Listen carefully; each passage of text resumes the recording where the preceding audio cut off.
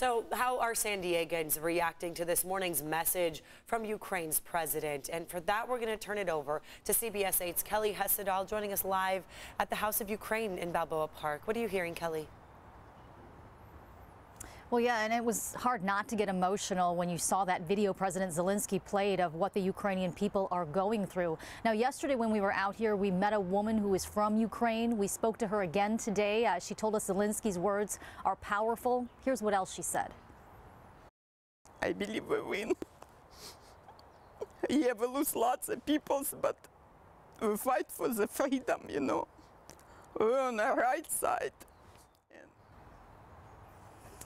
And she was clearly emotional. In case you couldn't quite understand what she said through her tears, she said, I believe we will win. We will lose lots of people. Fight for freedom. You know we're on the right side. Now, she actually met Zelenskyy back in 2015 and took this photo with him.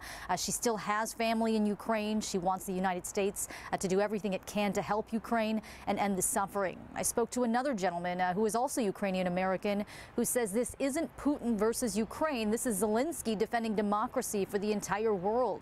Now, Zelenskyy received a standing ovation by members of Congress today, and that includes Congresswoman Sarah Jacobs. Take a listen.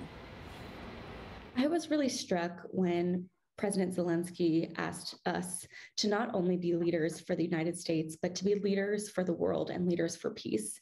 And to me, that's exactly the lens we need to be looking at as we are deciding what's the best course to do on this crisis.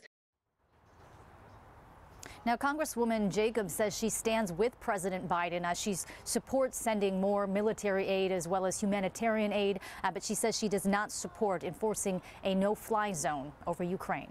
Kelly Hessedal, CBS 8.